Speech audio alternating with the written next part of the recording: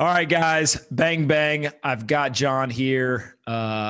He's a legend. We're just leave it at that. Although most people, when you put out that you were interviewing me, their number one question was, who is this guy? Well, you have to learn the first rule of Twitter, which is never read the comments because whether they're good or bad, they're not good to read, right? Yeah, that's definitely true. All right, let's go through your background before you started Cheddar. You got it. What'd you do? I just go. Yeah, just go. Have you done a podcast before? Yeah, I think I've done like Brian Morrissey's Digiday podcast. Yeah. All right. So we're the second podcast you're doing. You just talk, and I'll interrupt you when you need to shut up. Okay, I give very concise answers too. That's kind of what I do as well. All right, so very winding and meandering career path. The highlights were I was a Disney Imagineer in high school, an intern. I got that through basically writing them a letter as a kid, and it was kind of like the movie Big. So I used to go out to Burbank and work on theme park attractions, and I did that from basically 15 to 20. So that was really cool. Then my career did not so great, and I got stuck being a consultant at Booz Allen after business school. I'm skipping around.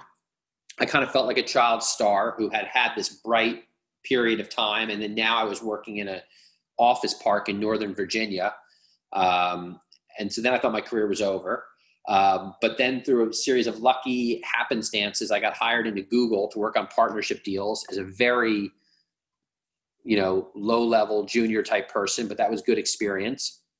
And then a couple other hops, and I became president of BuzzFeed. I met Jonah. I became president of BuzzFeed, 15th employee, very little revenue when I joined.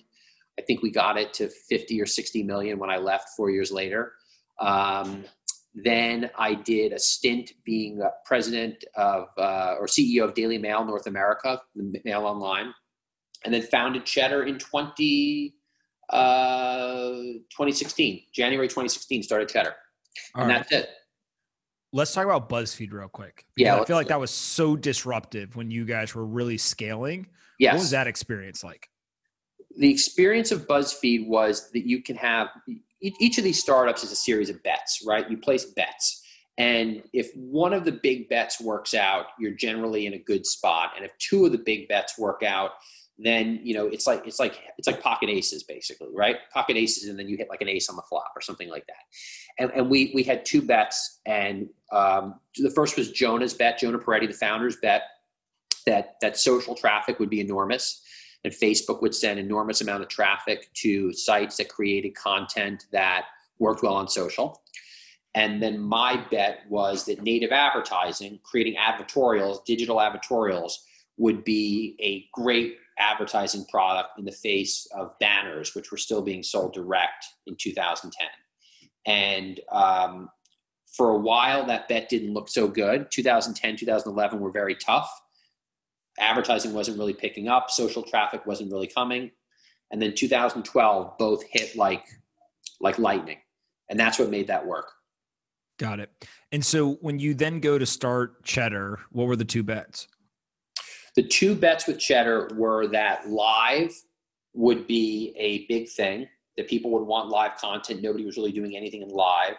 And that there would be all of these OTT systems like Sling TV and what have you, that would want live content, and we could be there. And in this new universe, there would be no difference between us and CNBC and CNN. And also, subsequently, after a couple different, revenue models, we hit on this kind of live read branded content type product that worked really well as well. Now, the part of the bet that I got wrong, and it took a while for me to get it wrong, but luckily we corrected it, was these free TV systems that are called FAST, free ad-supported television, like Pluto and Roku Channel, Samsung TV Plus. Those came out of nowhere, like a tidal wave, and became giant. And the virtual MVPDs like Sling and YouTube TV, while very important partners to us and incredible systems, didn't have nearly the scale and the growth that the free TV systems would have. But we were quick enough to make sure that we were on the free TV systems. And so did that change the content or just the way you guys approached it? Like what changed when those fast systems came on the market? Well, for a while we had two networks, right? We had one network which was designed for the pay TV ecosystem, and we had one network which was designed for the free TV ecosystem. And then during COVID, we did a layoff, and we also did a collapse of the two networks into one network because, advertising was very tough during COVID. And so we were able to kind of knit it all together into one thing. But for a while, we were basically operating almost like two parallel networks to service each of these different platforms. Got it. One of the things that Cheddar was well known for at one point was the trading floor location, and also the Flatiron location. Yeah. What was the fascination with getting kind of cool, memorable locations to actually record from? Live television is a window on the world. People watch live television in the same way they look out the window, especially when it's news. They want to see like what's going on in the world. And to the extent that you can provide that, there's an aura that comes with it that makes it much more compelling than if you're just in a studio. And so we were covering the stock market and tech companies, and the trading floor is the incarnation of business and markets. And also, by the way, all these amazing companies come through there every day to ring the bell. And so that to me was the most important piece in launching the network, was that we get on the floor of the stock exchange. And went to Tom Farley, who was the CEO of the New York Stock Exchange at the time, or the president. And I had been on CNBC a lot as a contributor, so he and I had gotten to be acquaintances. And I laid out this vision of what I wanted to create. I wanted to create a CNBC for millennials, and I was going to deliver it in all these new places, and it was going to be on social. And right away, he was like, okay, we don't have much to lose. If you do well, you can stay. And if it doesn't really go anywhere, we're going to boot you out. And, that was, we got going right away. He put you in like the smallest place I've ever seen. I was on Cheddar once or twice, and literally it was like wedged into what most people. The second largest set on the floor of the New York Stock Exchange. That set is CNBC's is massive. CNBC has an entire post, right? Yep. Our thing is bigger than what Fox Business has, and bigger than what Bloomberg has there. So look, space is at a premium. I mean, the only space more valuable than the floor of the New York Stock Exchange is maybe like Park Avenue in the 70s. But like other than that, I would have taken a postage stamp if that was the space that he gave me. Yeah, well, I was going to say, like, you obviously wanted to be there because where they put you, even if it's the second biggest one, it was just such like a unique spot in between the trading little pits or whatever. Yeah, it's like wedged between. Our space is wedged between two trading pods. Basically, it's almost like if we weren't using it, it would basically be storage space. Absolutely. So you also ended up going in a very interesting distribution kind of strategy. So you already talked about the FAST systems. You talked about a number of these like OTT platforms. I remember you did deals, if I remember correctly, at one point, Cheddar was getting streamed to gas station. We're still on the gas station, GSTV. We're still in the gas stations. All right. Well, explain that one. So there is this thing called GSTV run by this guy, Sean McCafferty, great guy. And most gas stations you go to, I find this most gas stations, I mean, I used to travel quite a bit. I don't travel anymore because no one travels anymore. But like most gas stations you go to, on the pump, there's a TV screen. And that TV screen runs commercials and news. And basically every time I've ever been near one, the news update it's running is the Cheddar news update. Our anchor, Baker Machado, is the gas station TV anchor, basically. And it's great. It gets the brand out there. People hear what Cheddar is for the first time. Everybody makes fun of it, which means they're seeing it. When people make fun of you, that's when you really know that you're that they know who you are and they're hearing you. Is when they make fun of you. Absolutely.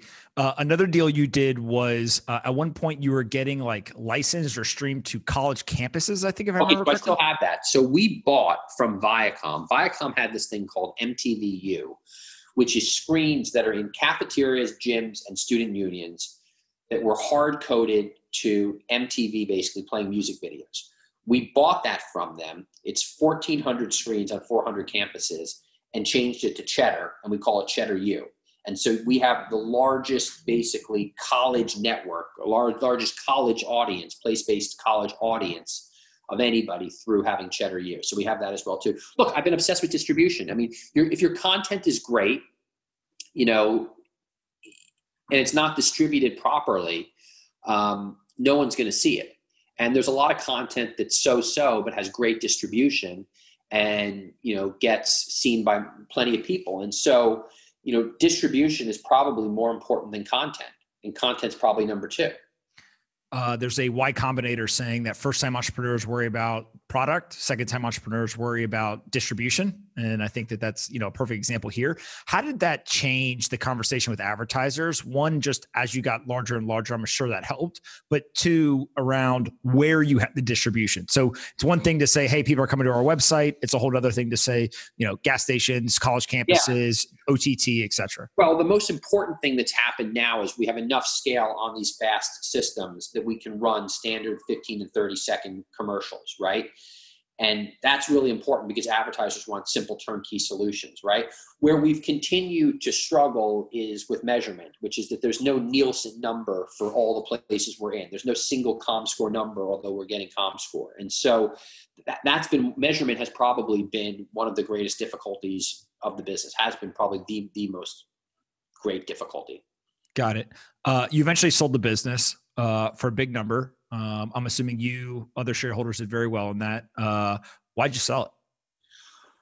Well, so, actually what's interesting about it is I think we did well for the investors, and I think it was a great outcome. The people who put in early money made a great return on it. I think that for a lot of our investors, it wasn't quite a Silicon Valley return because they didn't get to put as much money to work as they would have liked. And so I think that, the investors were happy, and I think that I have a great relationship with them, and they would certainly back me again. But, most firms are looking for multi-billion-dollar exits, and, a $200 million exit doesn't really move the needle for most of these firms, right? So that's just a bit of a side note. Why did I sell the business? Because I looked out and everything was getting bigger and more consolidated. And, NBC Universal was owned by Comcast. Fox was sold to Disney.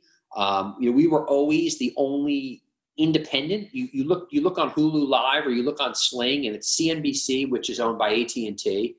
It's MSNBC, which is owned by Comcast. When I started the company, I felt a bit like I was running around with a BB gun, and everybody else had, muskets, right? And then over the course of 4 years, it began to feel like, I no longer had a BB gun. Maybe I had like a slingshot now because, we had improved, but they had developed, extensive arsenals of weapons, right? And so it was natural to link up with them. And it was also natural to link up with Altice because they were exclusively news focused. The other part of the portfolio is News 12, these hyper-local news stations. So the company had basically decided that they were going to be in telecommunications, broadband, television, telephony, and news. And they weren't going to be in dramas and comedies. And so this was the perfect kind of addition to that portfolio. I had Altice as investors, I think, for 3 years at that point. So they knew the company inside and out.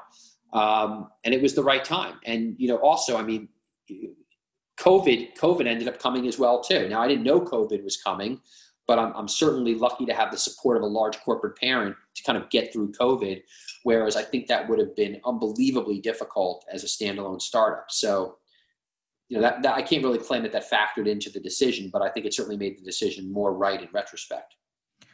A lot of people in America, I don't think, know about Altice. Yeah. Would you agree with that? Actually, let me answer your question a little more about why I sold as well too, is that, I really think that, I've told Jessica Lesson this when she interviewed me, is that media is really about, independent media companies are like drug discovery, developing a drug. You've heard me say this before? No, but I can already see where this is going and I like it. So keep going. And so you develop a great drug. So let's say Cheddar, we developed an amazing drug for arthritis. Great arthritis drug. We had great scientists. We developed a great arthritis drug, blah, blah, blah. Okay. Now we have a choice. We have to go through FDA trials. Now that's going to cost gajillions of dollars. Then we need an entire pharmaceutical sales force. Then we need an entire, production line to get this thing out there. And for most media companies, trying to do that is a mistake. They're literally reinventing the wheel, and they're reinventing the wheel when people already have a wheel. And the only unique thing that they've really brought to the table is their unique new drug that they did through R&D. And so that's why it is the right decision for Morning Brew to sell to Business Insider for, I can't remember, what was the number quoted? 75? I think that is the alleged number. Yes. Right. I mean, because what are they going to do? Build an entire sales force, build an entire CMS, build a research division, all these things that Axel Springer and Business Insider have. And look, the history of media companies, independent media companies, is that they get too large. They've built up this infrastructure. The infrastructure is not necessarily doesn't have the margins that the other people have, the incumbents have, and then they're sort of too big, basically. I mean, that's what happens when you get too big in media. Yeah. Patrick Drahi, who I think owns Altice. Controlling shareholder. Okay. He fascinates me because he's a multi-billionaire. There are almost no interviews with him anywhere. Yeah. I'm seeing him tomorrow for breakfast. I'll tell him that you should tell him to come on the show for sure. But unlikely. Yeah. Yeah, I figured it's unlikely. What's it been like, or kind of what have you learned from being around somebody like that, who I think just most people look and say, look, he's built this amazing, very large company, obviously one that you found attractive to kind of partner with and go work with. Kind of anything there in terms of just the way that the company operates, or Patrick specifically? So he's a genius, and I would say the culture, most of my interaction, I'm privileged to be able to interact with Patrick on a routine basis. But my boss is Dexter Goey, who's the CEO of Altice, right? And Dexter's been working with Patrick for a very long time.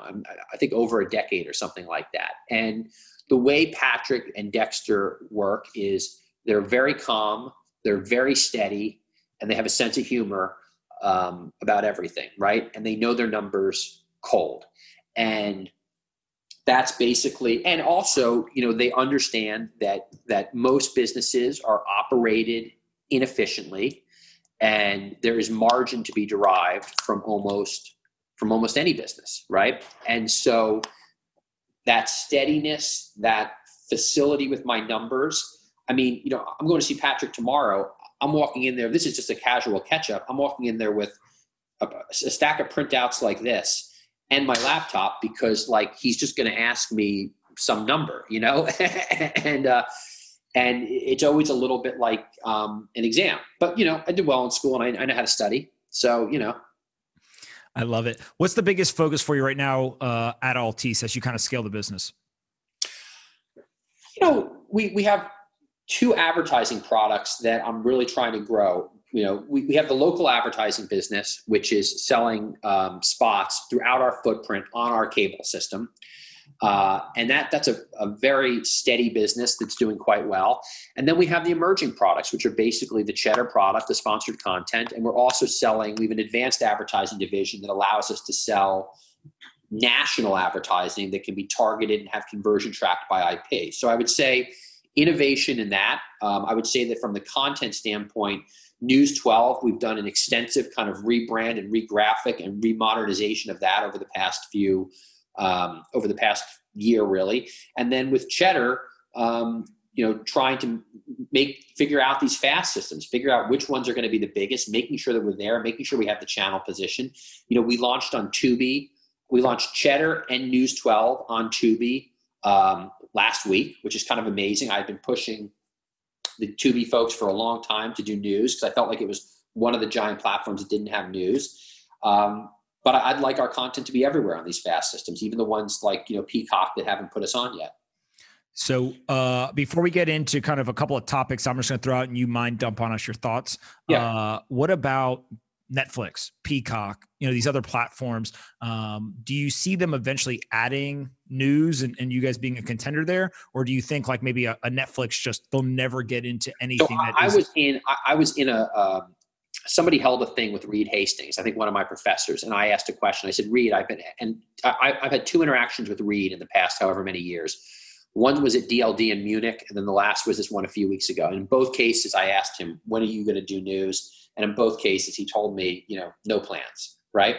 And so I don't see them doing it. Peacock has some news on it. They have the NBC Universal news on it. Whether or not they open it up to other people's news is yet to be seen. Amazon, we have a great relationship with. Amazon on the Fire platform has Fire News So it's a dedicated square on if you have a Fire Stick, and we're one of the news providers there. So in some ways, that's an alternative to Prime. And so, and Disney Plus, I don't really see doing it. I mean, look, it bums me out. It bums me out that, Netflix and Disney Plus, like two of the biggest and fast growing, don't have news. What bums me less is if they decided tomorrow to put on news, they would do one of two things. Either Disney would decide they were only doing ABC, okay? Or if they decide to let other people on, we would definitely get the phone call, because we always get the phone call when people decide they want to put news on, because we have a high quality product and it's free. And that's a winning combination for people that need news content. Makes sense. You've been live video at Cheddar for a long time. Talk to me about audio. Do you guys rip the audio from the videos and put them out as podcasts? Have you thought about podcasts? Kind of what's going on there? So we do the audio simulcast. We do on TuneIn and iHeart and a few others. We don't get very good statistics on it. I don't really know what the listenership is there. Podcasts, I've completely stayed away from. It's too competitive. It is personality driven, and you either need a big personality that draws an audience, or true crime. And those seem to me to be like the two categories that really work, right? And,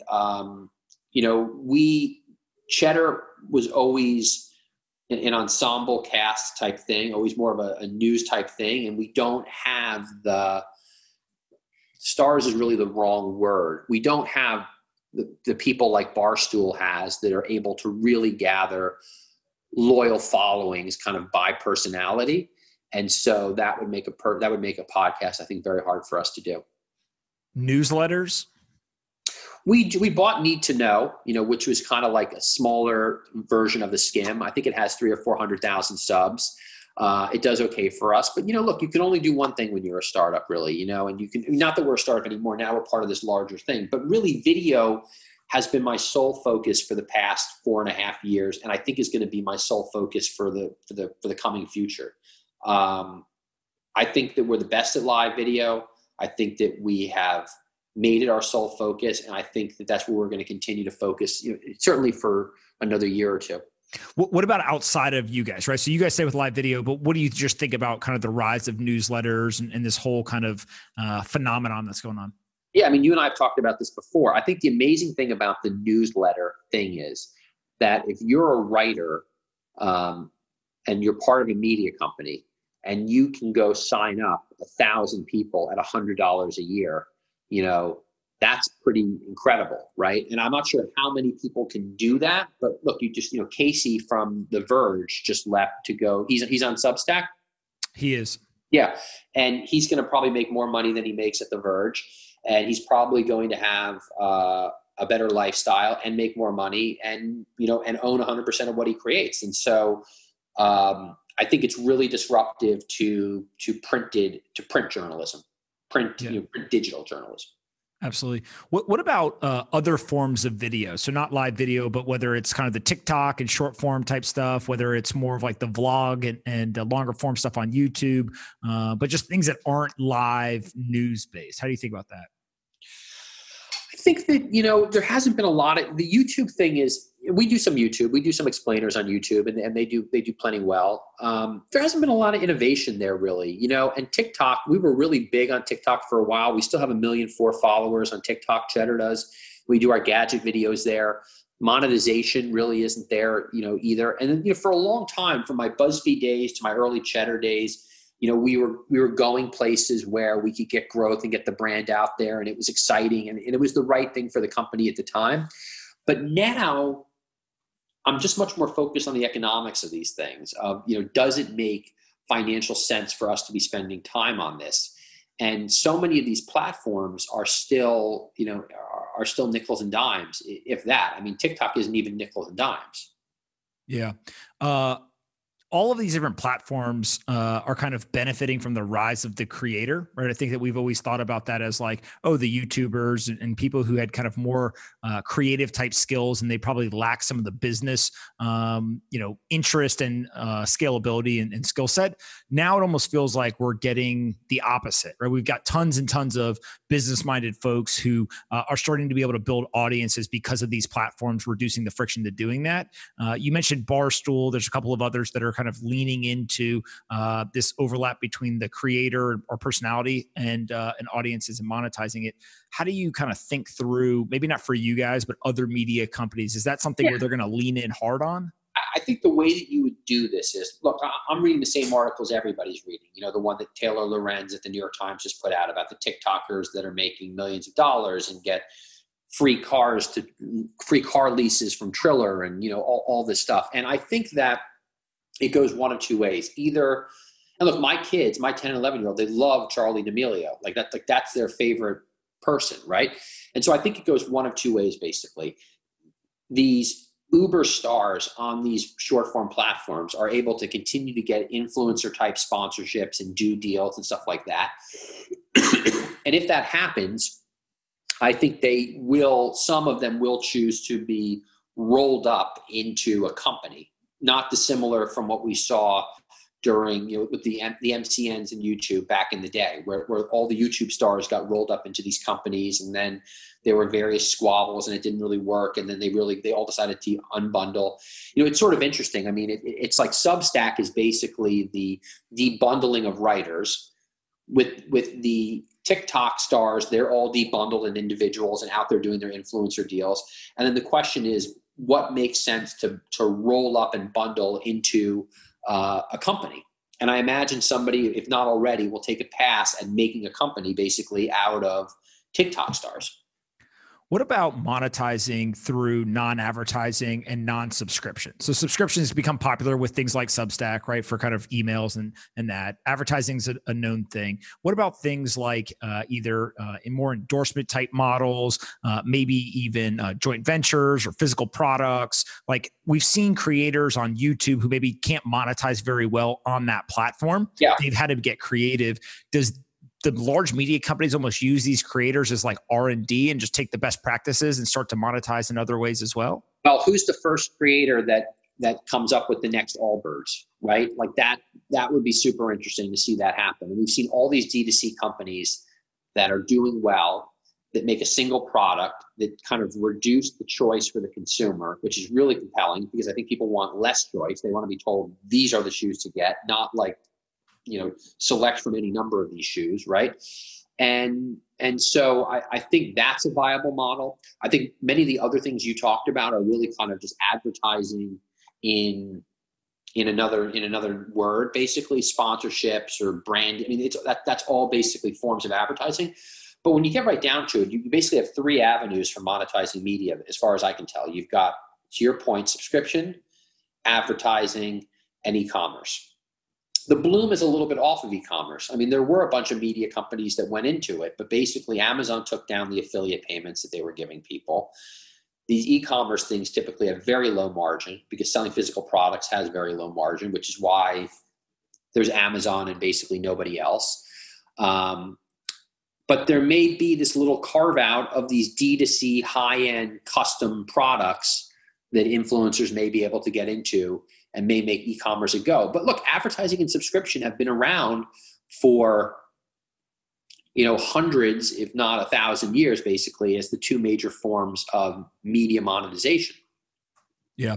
I keep thinking about this idea of, Joe Rogan, rather than have the sponsor Traeger grills, he should have just said, hey, I want the Joe Rogan grill. It's a Traeger grill with the Joe Rogan logo. He sells it through to his audience, owns equity, gets a higher percentage than just the ad dollars. Or you even go to, take a D2C company like maybe Casper, right? I don't know their exact numbers, but somewhere where there's very high cost of acquisition, and you almost have them eventually get bought by like The Rock. And The Rock says, hey, this is the best mattress. I work out hard and then I go to sleep every night, and you can drastically reduce the CAC. I wonder how much of the economics of that are already captured through advertising and through referral. And the interesting thing about Joe Rogan is, so I started listening to Joe Rogan only 2 weeks ago, just because I kind of wanted to, I just who'd you listen? What episodes you listened to? I listened to the one where he was talking to a psychologist about narcissism. Okay. Then I listened to the episode where he was talking to Colin Quinn. Yep. Okay. So you haven't listened to any of the super out there ones yet? No, I just want to listen to the most current ones, right? And I had listened to parts of the Elon Musk one a little way back when. I was shocked by how many live read commercials he had at the beginning. He has like 7 minutes, 8 minutes. I mean, right? Oh, yeah. But what I recognized is, all you have to do is just skip to you just drag the slider and you don't have to listen to 8 minutes of sponsors. So I don't know how sustainable that really is. And I mean, his podcasts are super long, so I've never listened through, but there's no commercials in the middle, right? None. So, but he's using referral codes. So, I mean, I guess most people don't skip the commercials, and I guess he's getting great brands to do this stuff with him. Yeah. So, I mean, look, it is fascinating, right? I mean, everybody who's a loyal listener knows you can just hit the fast forward button, you hear the music, right? And then you kind of just undo it, and that's where the episode's going to start. But again, how many people actually fast forward? I'm sure some percentage. But back to what you're saying, on the grills, right? Which is, I believe he's capturing the vast majority of the economics of his contribution to what's the name of the grill company you mentioned? Traeger Grills is one of his big sponsors. Traeger. Traeger. We're running ads for him right now. Look at us. Yeah, I think that he's capturing the value he's creating for Traeger because they're probably paying him a very high referral per grill, right? I'm not sure him going through the trouble of buying or owning the grill company or starting the grill company would really work. Although, ironically, we're talking about grills, and George Foreman. I suspect that the George Foreman grill worked out very well for him. I mean, he did it for many years. Obviously, it must have been working, and maybe it's a little bit of experimentation of both. I mean, I do think there are categories that are super cheap to produce in, where brand is really important, and Rogan could be very successful because he's also all about like health and martial arts and things like that as well too. And he does one of his commercials is for a supplement or a greens type drink, I bet a lot of people would buy Joe Rogan vitamins or Joe Rogan, He actually is equity owner in a company that. So there you have it. There you have it. Natural Greens or something, I think it was. Maybe he ran an Athletic Greens. Athletic Greens. Okay, so he's not an equity owner there, as far as I know. Okay. He's got a different company. The areas that you're most interested in outside of live television, like we could talk about all of these different things. Like, where do you see the biggest opportunity? If you were going to go restart a new media company today, where would you look? I think that media is not the only media ideas I have kicking around in my head are the media ideas for my job, really, just because it kind of sucks up. One only has so much media frontal lobe, right? I think financial services, there's a lot to be done in financial services. And I think that you've seen parts of the stack already being taken apart and being done by startups like Lemonade for insurance or Robinhood for stock trading or Acorns for saving. And I think that's really just the tip of the iceberg. I think that there is, I was actually looking at Wealthfront for the first time last night. A friend of mine pulled up Wealthfront because, wealth management is one of the areas that's kind of interesting to me. And I was surprised by sort of how basic it was and how many things you couldn't do. And so to me, I think that we'll see every type of insurance and every type of financial product startupized. And that's much earlier innings, I think, than what we've seen in media. The other thing I'll tell you is, I bought a used car over the summer through Carvana. And, I can't imagine ever going back to buying a car any other way. I mean, so, that's an example too of just how much things can be done online and differently and in a modern fashion. So I had one of the founders of Carlipso, which was bought by Carvana, come on. And this week I've recorded 3 podcasts where the guest mentioned buying a car on Carvana this year. Right? Yeah, just exploding. The selection is not even that good. Like the selection's not that good. I wanted a pickup truck and like they only had like a handful that fit like low mileage and what I wanted and, the super cab and all of that type of stuff. So I could fit the kids in it. But they make it so easy. And there's no fighting over the price. The price is set. You can go and check the blue book to make sure that it's within range. And I had gone to a dealership before, and I was immediately, arguing with the guy over price, and the prices didn't make any sense. And it's a far better experience. I mean, I can't imagine why anyone would do anything other than buy a car online. Yeah, it makes sense. You've been heavily involved in the startup world and in investing. What are some of the other themes that you find interesting right now, or that you're looking to invest in? So I don't really invest that much. It's very rare that I do investment. For me, I love operating, and I find investing to be really frustrating because I just want to take the steering wheel, and I think that so I don't in the few things that I've invested in, but mostly it's a relatively uncomfortable thing for me. So I like personal finance is super interesting. Connected fitness, I don't think is tapped out yet. Peloton and Mirror, are great and are big, but I don't think they're the only ones that can come into that. I think that that's a mega trend that's here to stay. I think that there will be more fast TV services. I don't think we're done with that yet. I don't think there's enough of them, and I think that they'll be customized to different interests and likes.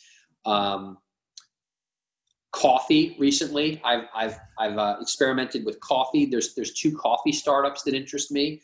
I'm not an investor in either. They're just interesting. One is Jot Coffee, which is super concentrated coffee. Then you just put another, and the other is this thing called Cometer, which is frozen. It comes frozen. The coffee pods come frozen. You boil a cup of water. You put the coffee pod into it. That's. Are you a big coffee drinker? Yeah, I'm a big coffee drinker. Yeah, I even have a coffee tattoo. No, you don't. Really? Yeah, I do. You For those who are just listening, we're about to see a coffee tattoo. Oh, he legitimately has a coffee tattattoo on. I got a coffee tattoo. So it's like the yin and the yang of life, and then that's Scotch. That's fantastic. Although I'm not drinking now, I am doing like the dry. Sober October. Sober October, yeah. All right. Dry October. How many cups of coffee do you have a day? I've ebbed and flowed over time because my doctors want me to have less, but I have 3-4 cups of coffee a day. All right, this is a really important thing. Like literally breaks friendships. Are you an iced coffee drinker? I saw your tweet about that. Do you drink iced coffee? I drink iced coffee year round. Do you drink iced coffee in the winter? Yeah, of course. All right. We're friends still. I think that basically iced coffee is the afternoon beverage. So do you go hot coffee in the morning and iced coffee in the afternoon? Yeah. I need to warm myself up. I need to warm up my chili bones in the morning. I need a hot coffee. I do believe that consuming a cold beverage on a cold day in the morning, and then I walk my daughter to the school bus, it'll put a chill in you if you have an iced coffee first thing in the morning. I don't think I know a single person who goes hot and cold in the same day. Do you use an ultra concentrate coffee? No. Yeah, you should. You would love it. I mean, it's actually perfect for iced coffee. What are you brewing? Are you cold brewing, or what are you doing? I get my ass up and I walk to Starbucks and I go and I order coffee and I walk back.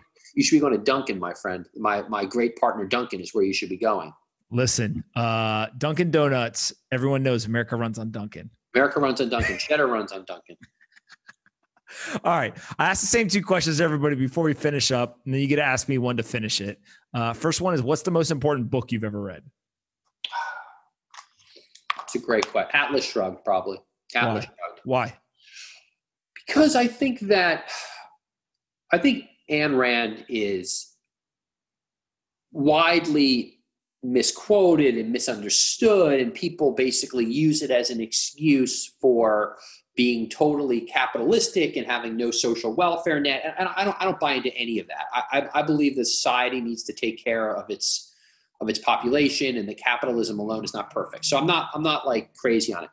But the notion of the creator and the value that the inventor brings to society and the role that capitalism plays in moving a world forward really spoke to me. And so that book was sort of formative in kind of how I think I shaped my entrepreneurial mindset. So there was that book, Catcher in the Rye, I really like a lot too. The idea that as we all come of age, there's this discomfort in adjusting to the adult world and figuring out where one fits in.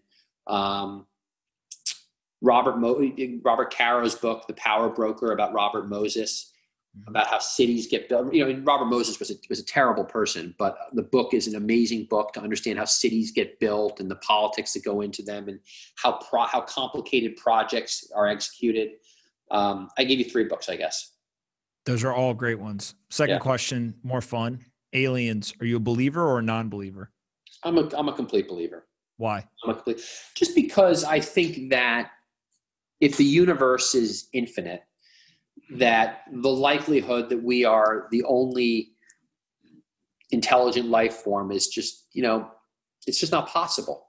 It's just not possible. And I do think that, when you hear about the sightings that people have had and the experiences that people have had, there's a striking similarity in, Close Encounters of the Third Kind. There's a striking similarity in all of this stuff. So, but, I tend to be more open-minded.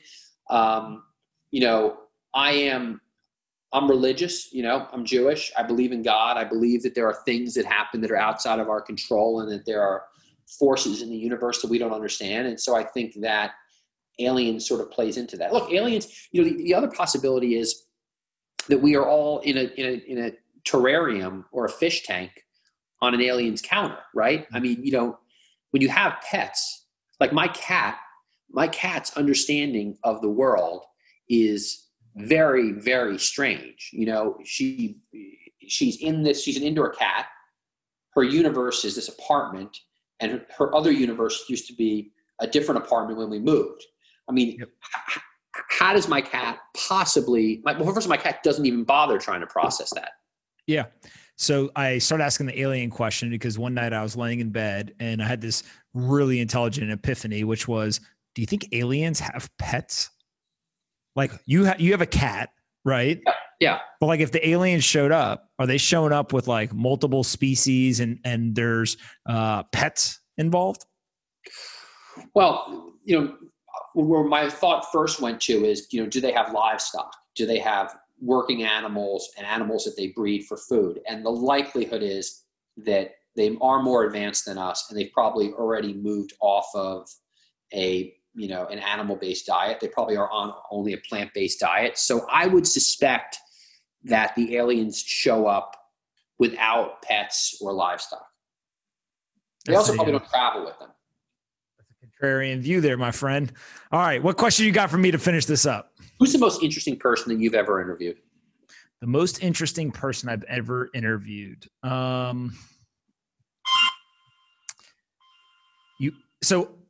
Interesting is hard because everyone finds different things interesting. But the person that I think was the most misunderstood, and I walked away and I said I could talk to that person for hours and hours and hours and like never get tired of talking to her, is Kathy Wood from ARK Invest.